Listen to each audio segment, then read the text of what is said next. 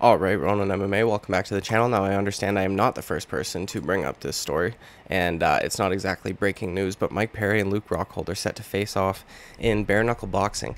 This is insane to me. I'm going to give my reaction to this and talk about who I think could potentially win and why.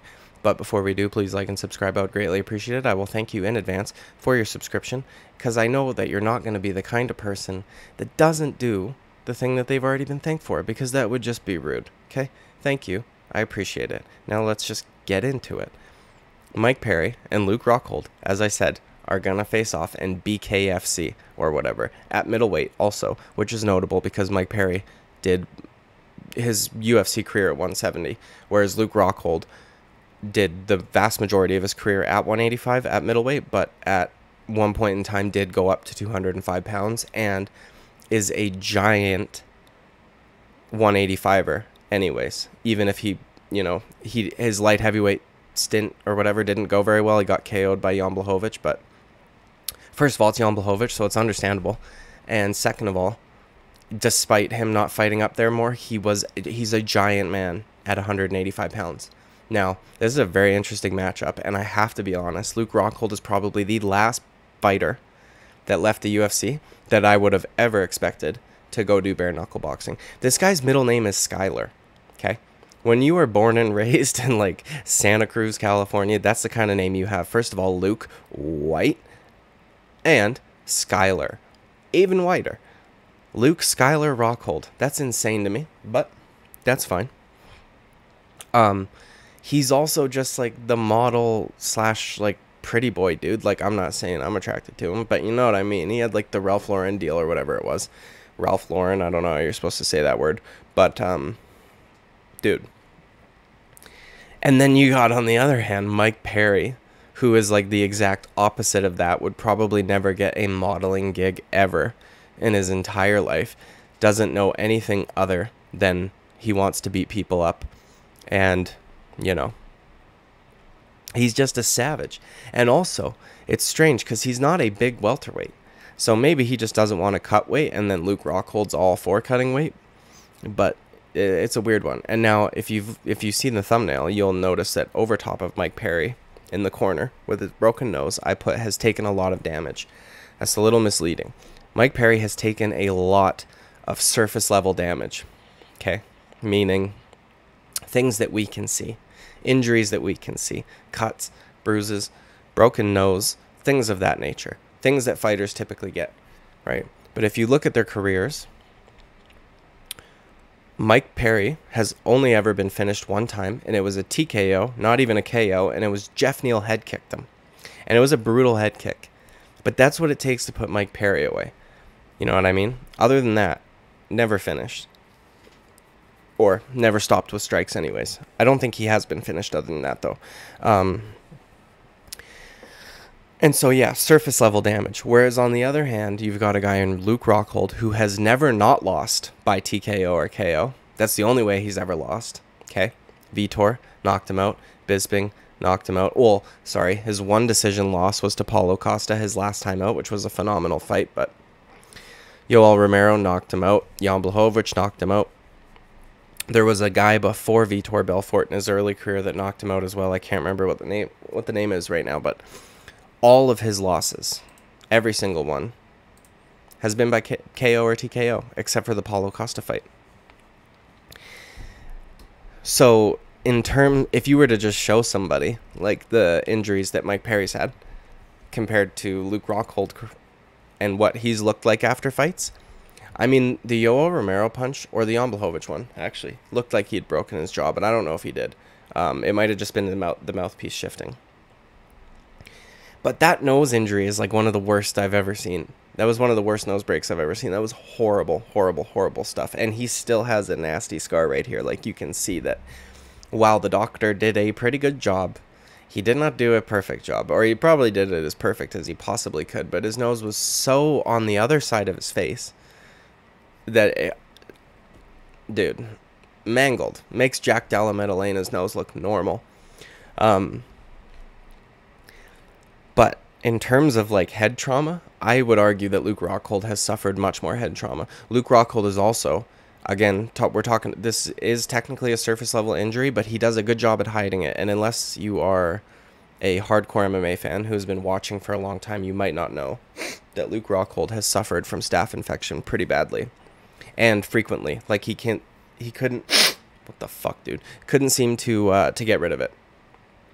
And to the point where like his skin was like eating itself, kind of like he's got a nasty, or had a nasty gash on his shin.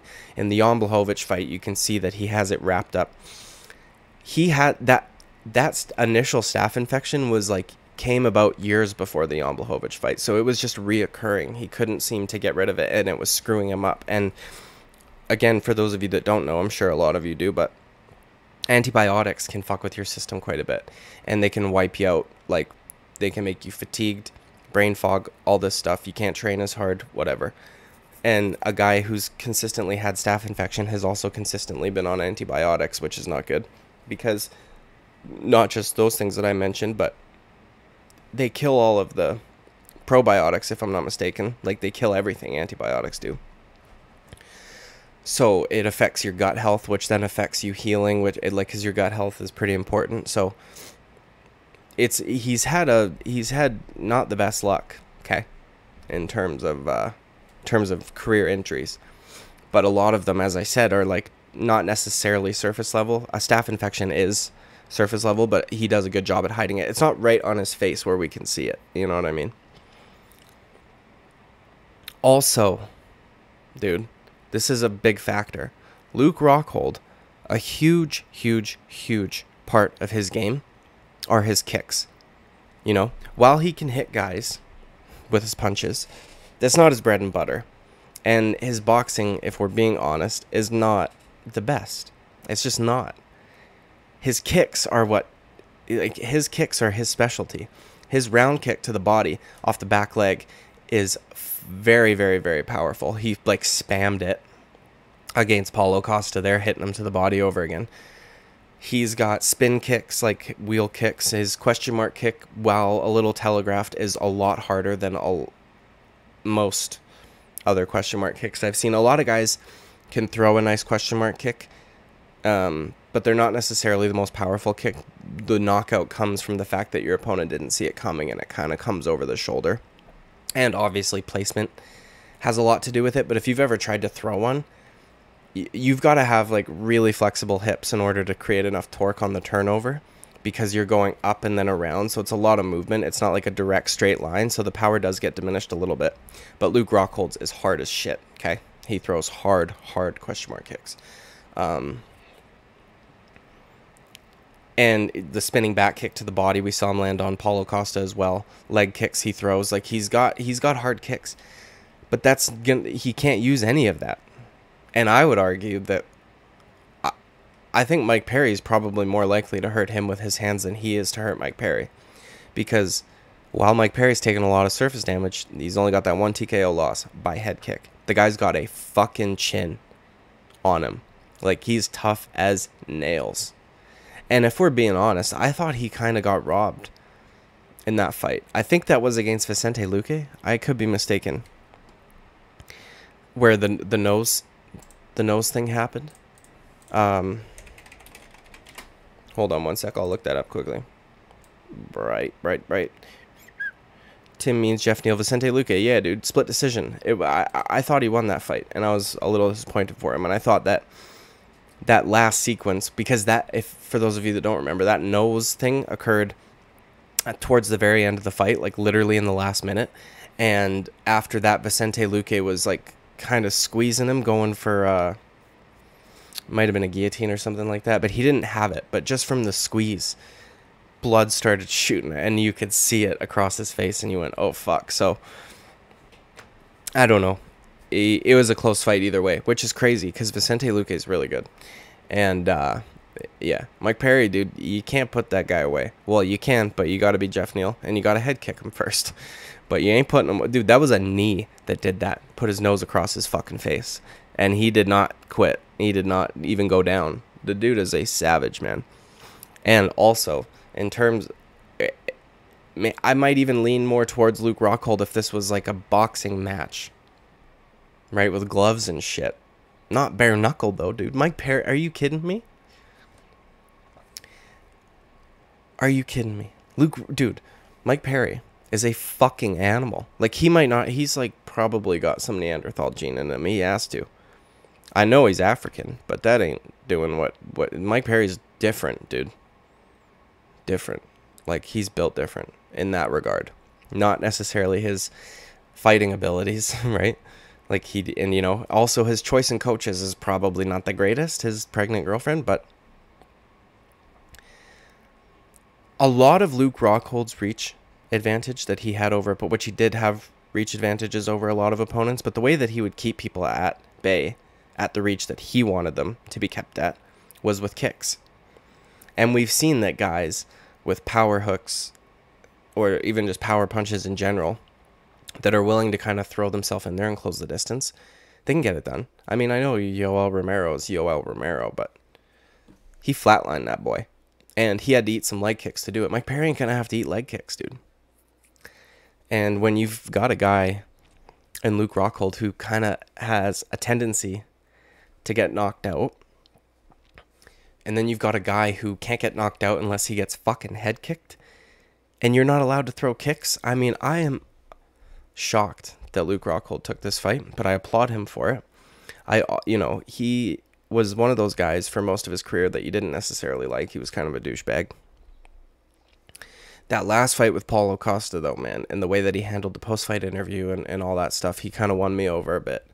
And I thought, damn, dude, why couldn't you have been more like this, you know, during your, like, the prime of your career? But it was probably just an ego thing. And I think that with age, like, you know, he's mellowed out and whatever. And I don't know. But he won me over there. So I'm not, like, hoping that one guy wins or the other guy doesn't or anything like that. I'm just curious to see what would happen. I would probably, if I'm being honest, just because of the circumstances, the limited rule set, the damage that they've taken over time, I would probably go with Mike Perry here. I would also argue that they're probably both going to be a little juicy, if you know what I mean. So maybe that will play a factor. Maybe Luke Rockhold will be able to recover a lot of the stuff, but you know, his